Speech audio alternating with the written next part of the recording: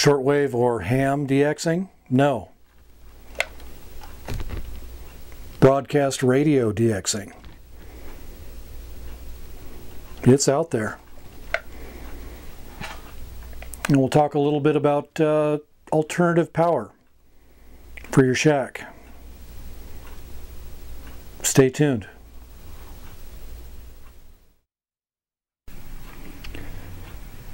This is Jeffrey, AD7LN. Welcome back to the radio room.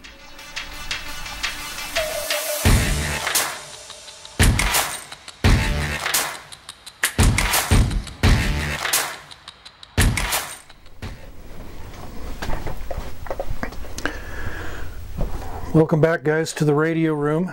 This is Jeffrey, Alpha Delta 7 Lima November, and we're going to be talking about broadcast DXing. Your standard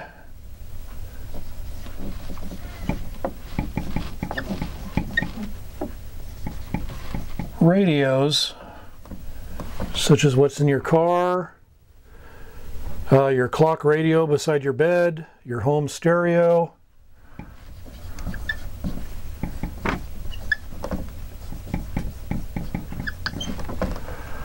There are many people that make this a hobby where they will tune around, whether it's just a regular little AM FM radio that's in their kitchen, or maybe the clock radio that's beside their bed.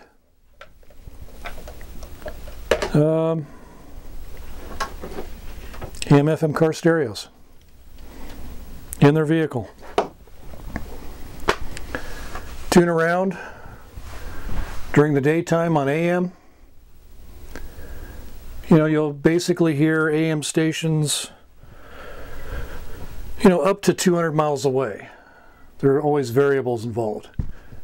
But at night on AM, medium wave, which is 530 to 1710,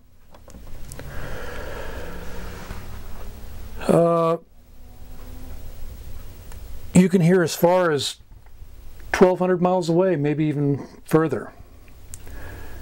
And these folks do this as a hobby. They listen in at night on medium wave, tune around, log what they hear, and try to get a good receive of a signal as far away as they possibly can.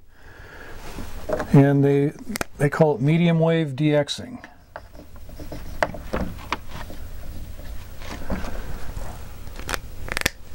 I don't know if you've ever tried it or not, but at night, tune in on a regular AM radio and tune around slowly. You will find more signals than what is normally heard locally in your area. I myself have tuned around at various times around here in the Oregon area, and I've heard one instance where a station that was on 660 kilohertz was booming in on a portable AM FM radio that I had, and it was the KTNN Window Rock station in Arizona. Very interesting to listen to. I believe it was they were playing Navajo, Native American Navajo music. Another station that I tune into quite frequently here in Oregon is a station that's up in Calgary, Alberta, Canada. It's CKMX. It's a comedy station where they play stand-up comedy 24/7. And that's on 1060 kilohertz. Some nights it's kind of wavery. Of course, there's variables. Mother Nature, the Earth. solar conditions, everything applies with radio. So some days or some nights are good, some nights aren't so good. There might be too much of Earth's noise coming in, interfering with the signal, and sometimes the signal just isn't amplified enough to make it this far. Nowadays, people are finding it easier for them to do this medium wave DXing hobby with what you call a SDR radio, software defined receiver, where it's plugged into a computer, and the computer does most of the processing of the signal. The unit still requires an antenna, an external antenna plugged into the SDR unit. However, there's many things you can do with a SDR radio that you can't with a standard radio in your vehicle or the clock radio beside your bed. And another neat thing about it is that you can record the signals that are coming in, and you can set it up so that it will record if it receives something on the frequency that you're monitoring. So you can walk away from the computer, come back the next morning, and see what your computer has caught. And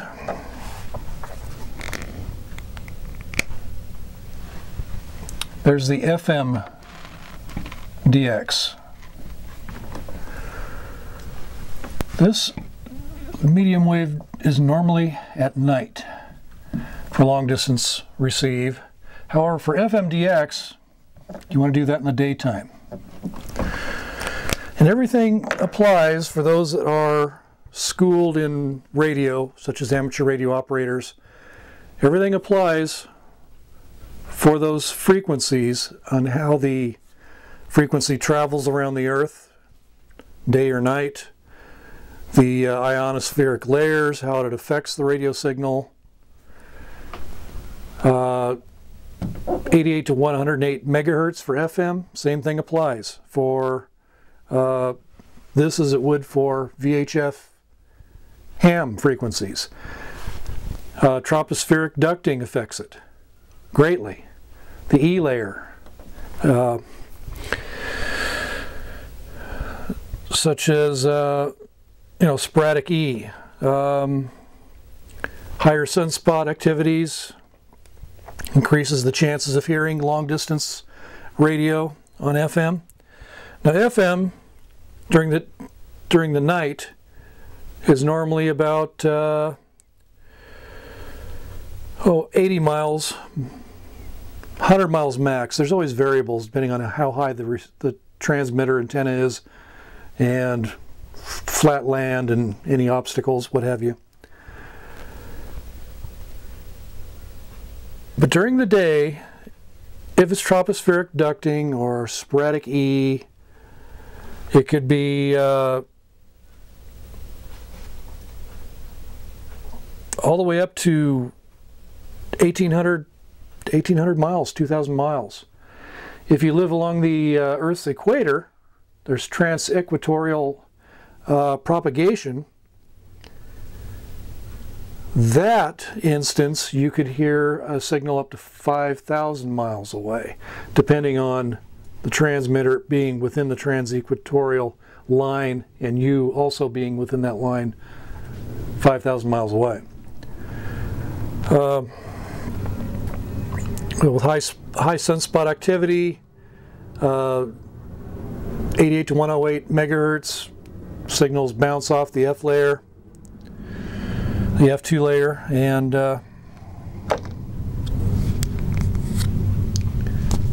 once again, software-defined radio makes this hobby more gratifying for those that are doing it, because they can record and get the best signal that they can on a computer and replay it later. Also, they can add another software program to it, and if that particular station that they're receiving many miles away has any kind of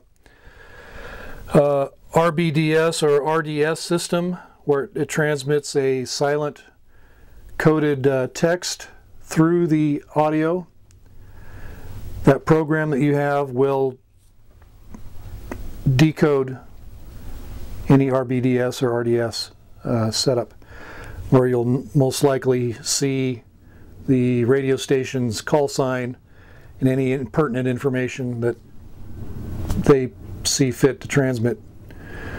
But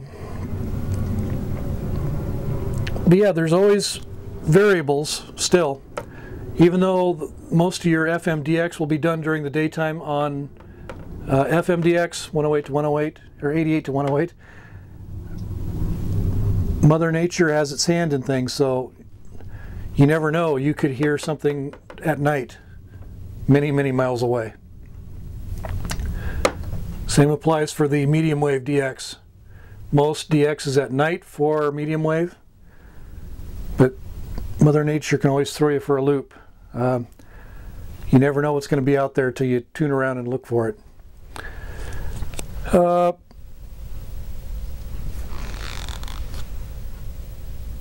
As far as receiving these two bands, those that are mostly into medium wave DXing, they'll start off most likely with a loop. Let me see if I've got one here.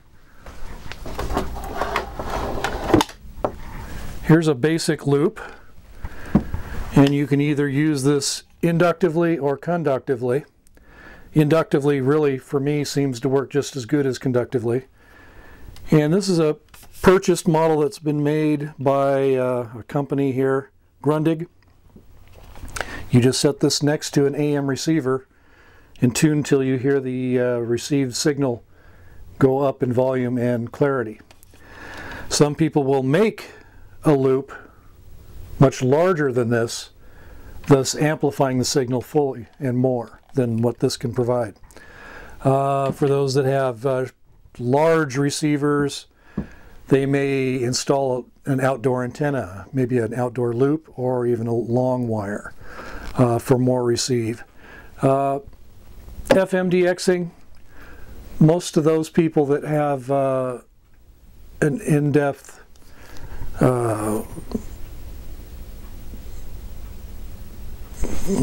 how can I say this? FMDXers will normally have a large receiver of some kind that's very sensitive, or an SDR, and they will have an outdoor antenna.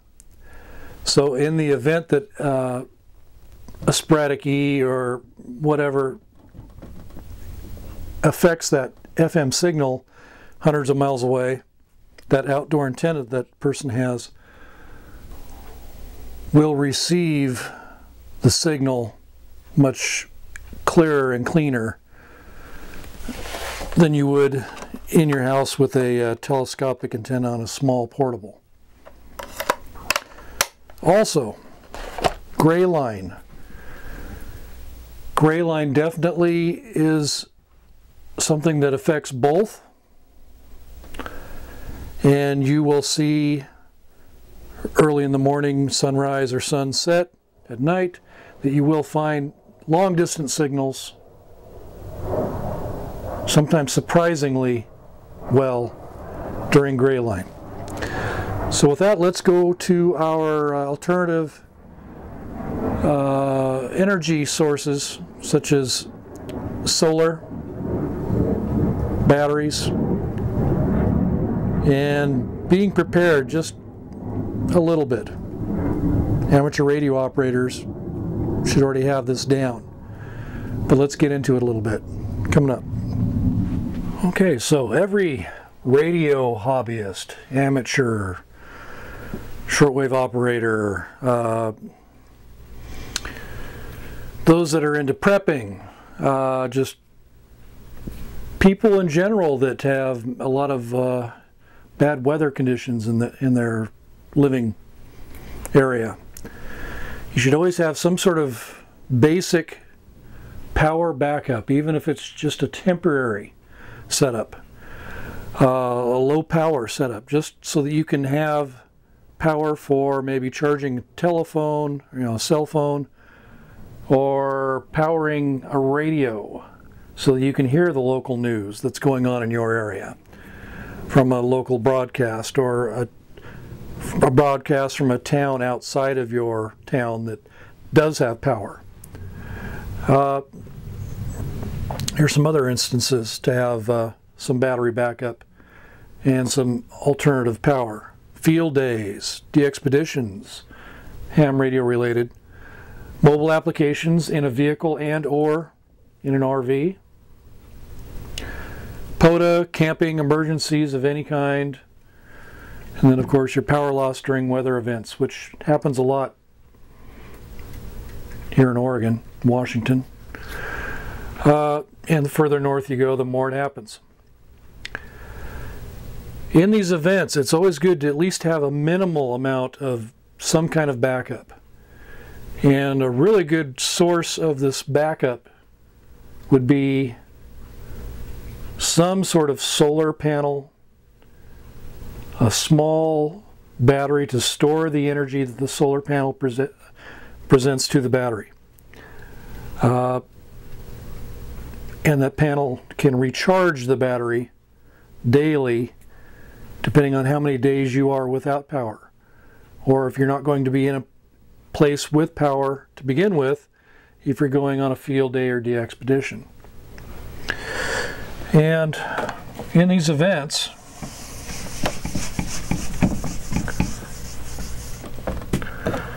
depending if it's home, if it's a vehicle, or just out in the field, you may have a want for a different setup, at least to some degree. Of course, if you're at home, you can go with a larger solar panel or panels because they are heavy. You could have a multitude of panels set up outside somewhere, pointing towards the sun as the sun comes across. On a vehicle, it's going to be a little more iffy. If it's a van or a RV, you can permanently install the panels on the roof. If it's going to be a car or a truck, you may want to just have the panel loose and have it set up against the vehicle, or make some sort of arrangement so that it can be temporarily attached to the vehicle while you're parked. In the field, you're definitely going to want something that's lightweight and portable. If you're going to be trekking by foot or bicycle or motorcycle, whatever, boat, you need something portable and lightweight because you're going to be on the move. And there are many panels by different manufacturers that can accommodate for that setup.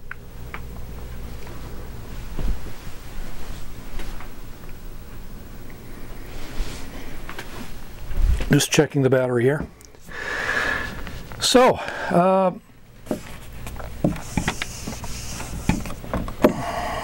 solar panels, starting off with them. There are basically 3 different kinds of solar panels out on the market right now. There's the monocrystalline, the polycrystalline, and the amorphous. And the monocrystalline are the better of the two, between mono and poly. Monocrystallines, the panel is a bit more brittle, but it is more efficient. They are smaller. If you were to have a 100-watt mono and a 100-watt poly, you'd find that the poly would have to be much larger. Say this is a 100-watt and that's a 100-watt. The mono would be smaller in producing 100 watts, versus the poly would have to be much bigger to produce that same 100 watts. Polycrystalline is just that. It has many crystallines in the solar cells.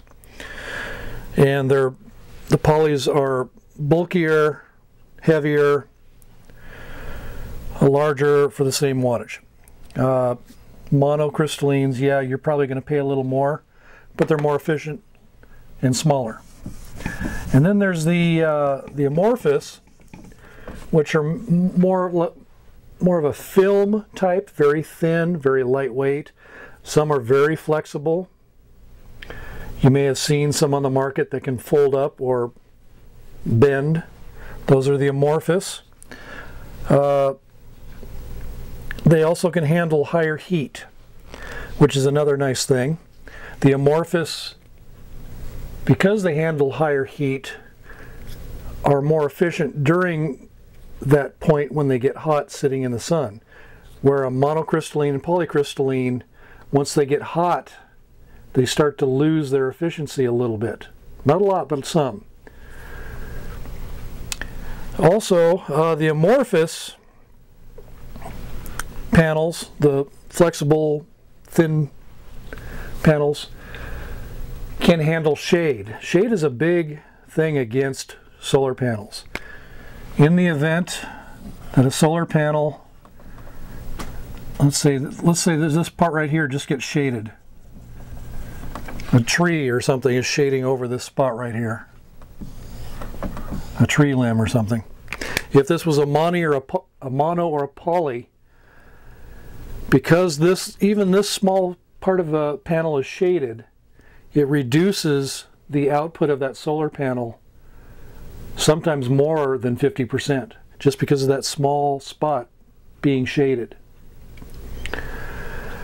Whereas an amorphous, if this was an amorphous panel, it doesn't affect it as much.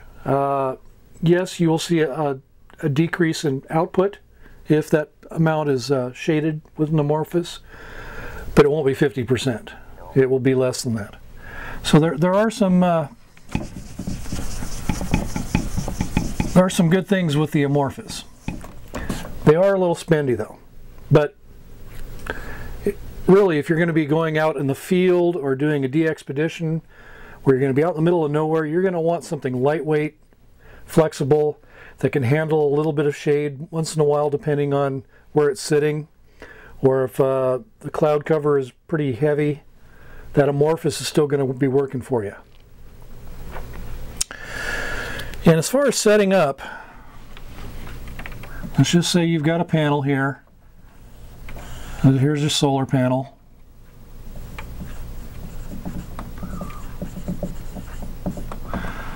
And you want to charge a battery. Now the battery can be any kind of 12-volt battery, deep cycle marine, or you could have two 6-volt deep cycle marines that equal 12 volts when put together. You could just have a standard 12-volt lead acid. You could go with the lithium ions or the lithium iron.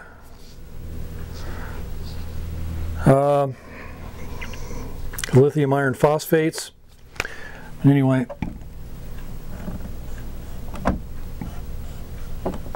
let's see, get this going here for you. Let's just say that this is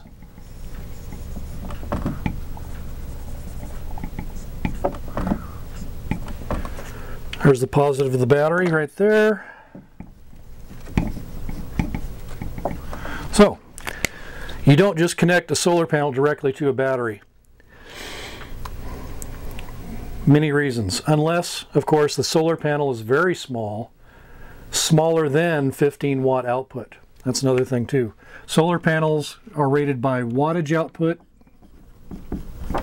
and amperage. Of course, batteries are also voltage and amperage.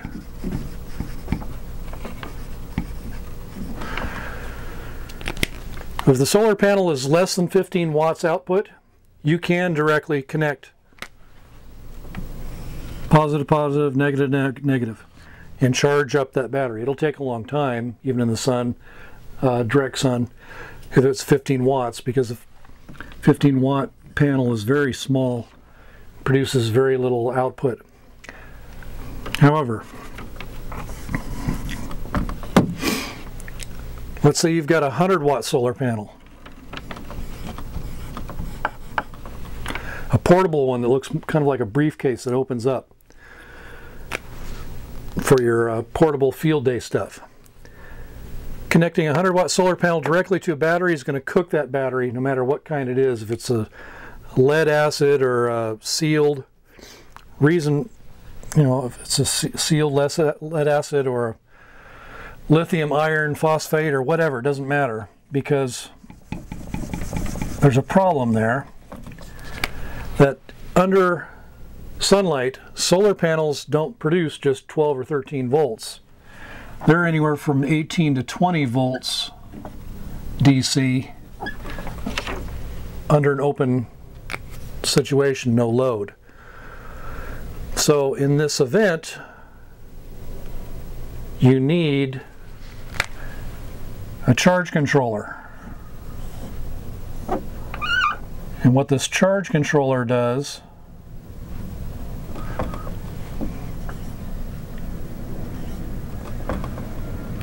is it regulates the amount of voltage coming from the solar panel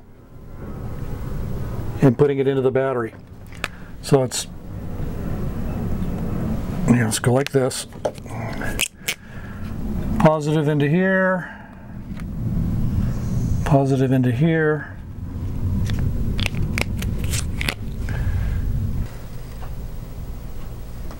and then negative to here.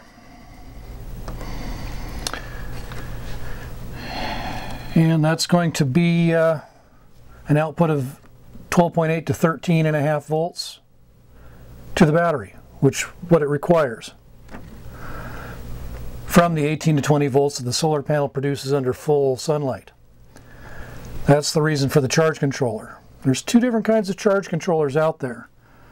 There's the PWM, pulse width modulation, and there's the MPPT charge controller, which is the max power point tracking charge controller.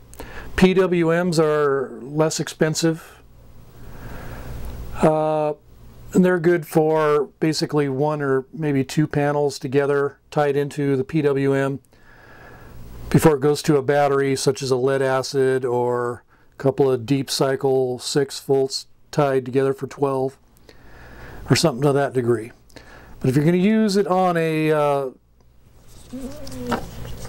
on the newfangled batteries that are popular right now, the lithium iron phosphate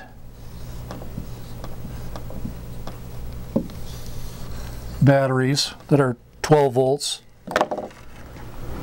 you're going to want to run an MPPT so that it charges the LiFePO4 batteries properly. These are tricky batteries as far as to recharge, but they're great batteries because they're lightweight, they're small, easy for portability, and they have a tremendous amount of recharge cycles. Some are up to 2,000 to 3,000 recharge cycles. And they can last, anywhere between 10 and 15 years. That's why they're so popular, because they can be used over and over and over and over again. But you have to have a proper charge setup to give it a full charge. So you need an MPPT charger or charge controller to charge one of these batteries. And also, if you want to use a regular wall charger, you can buy those for LiFePO4 batteries, but they have to be specific to LiFePO4 batteries. LiFePO4 batteries do not require a float charge or a maintain charge. Once they're charged, that's it. You unplug it from the battery or the charger. That's just how these batteries are. Great batteries though. And they're relatively inexpensive. You can find them online, plentiful and cheap. And also, before we get out of the charge controller setups, if you want to know what size charge controller you need, because it has to be set so that the amperage it can handle is higher than the amperage that the solar panel provides under full light. So a really easy way to do that, say it's a 100-watt panel right there. You would divide 100 watts by the volts that it produces under full light. So that's what, 18 volts? Or yeah, let's try 18. And that will produce the amount of amps that this panel will make. And that should be 5.5. So this charge controller must be larger than, say, 6 amps, rated for 6 amps or better. I think the smallest ones I've seen are 7 or 8, and that's the PWM cheap ones. But again, if you're going to run a LiFePO4 battery, you need to run one of these MPPTs. And if you're running a 100-watt, then you need, you know, proper amperage MPPT charge controller. So I think that's a pretty good start to get you rolling in the right direction. So if there's anything else you guys want me to dive into as far as solar or charge controllers or batteries,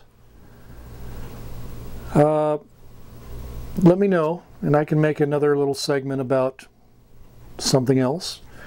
Let me know in the comments, and we'll go from there. So you guys take care. Thanks for stopping by at another Elmer Time, and I'll catch you later. Have a great one. Alpha Delta 7 Lima November, and I'm clear. Bye-bye.